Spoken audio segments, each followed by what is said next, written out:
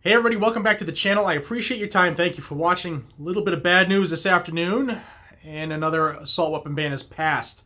Before I jump into it, I want to thank the sponsor of today's video, and that's the USCCA. The United States Concealed Carry Association gets you ready for what happens before, during, or after an act of lawful self-defense. And God forbid you need to make that decision to protect yourself or others, the USCCA will be there for you in court when it matters the most. So join the over 650,000 responsibly armed Americans. Don't forget there's a 100% money-back guarantee. And if you join this month in January 2023, all new members will get this duffel bag. This is a pretty cool duffel bag. I've used it a few times already. It's got two front pockets, extra pockets on the ends. Pretty cool, pretty sturdy. And that's any new member. And if you join on the elite level, you get this survival pack. Now, I had to grab this survival kit out of my car because I actually keep it right in there. In case I need something, I got some things I can turn to in an emergency.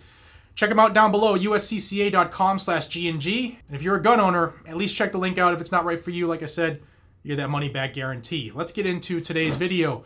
It is 4 o'clock Eastern Standard Time as I'm recording this on January 10th.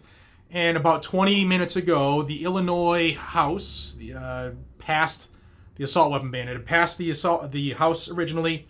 Went to the Senate. I told you about that video. The Senate passed it as fast as they could. They sent it back to the House for reconciliation. They just passed it. It is now off to the governor, J.B. Pritzker, who has said he will sign this. So, Illinois, you will be getting your assault weapon ban, whether it's sometime today or tomorrow.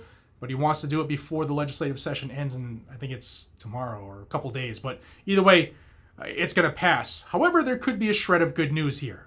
Now, Dan Eldridge, who is the president of the federal firearms licensees in Illinois, has vowed action. He has said they have counsel, they have national legal counsel, they've also raised enough funds to get this litigation going, and they'll be in federal court challenging this just as soon as it's signed.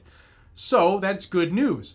Literally, as soon as J.B. Pritzker's chubby little hands sign this piece of legislation violating the rights of every law-abiding citizen in the state of Illinois, because this will do nothing to stop crime, this will do nothing to stop criminals from criminaling, this will do nothing to stop the shootings in Chicago, this will only make you, if you live in Illinois, it'll make you a sitting duck, make you more of a victim in waiting.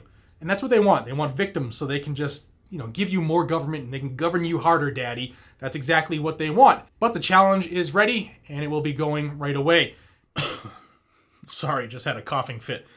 Some more good news literally just came out as I am filming this for immediate release. Perry County State's Attorney David H. Searby Jr.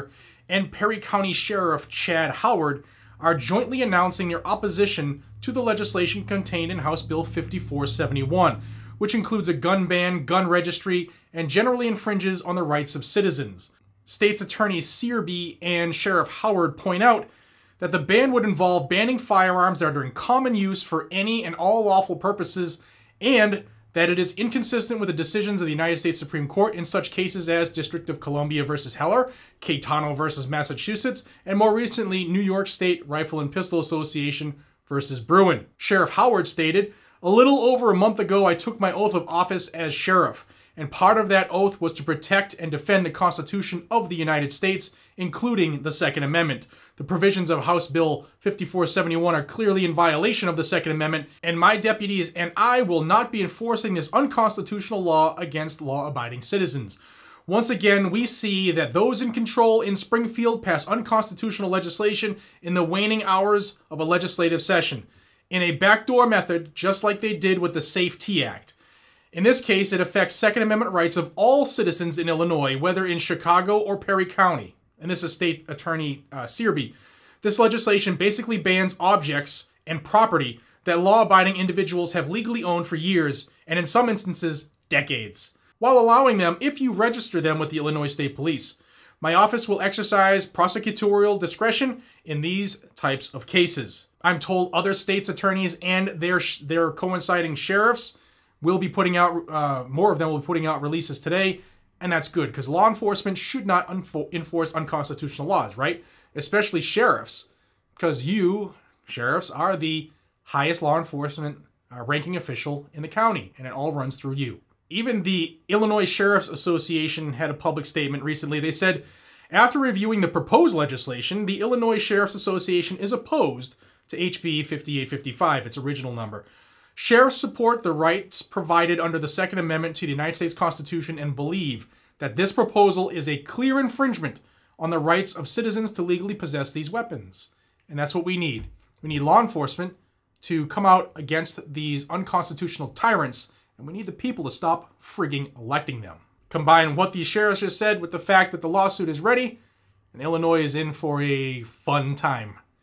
Guys and gals, thank you so much for your time. If you head over to thegundys.com, I am up for two awards. One is the top voices of the 2A. The other is the most influential male. Now, I don't know about being an influential male, but I do strive to be the top voice of the 2A. So if you think I have earned your vote, then head over to thegundys.com, and you can vote every single day. Every time you do vote, you're entered to win a ton of cool prizes, and the grand prize is actually getting sent all the way to Texas for the ceremony itself.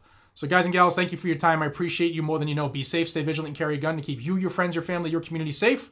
I'll see you all in the next one. Take care.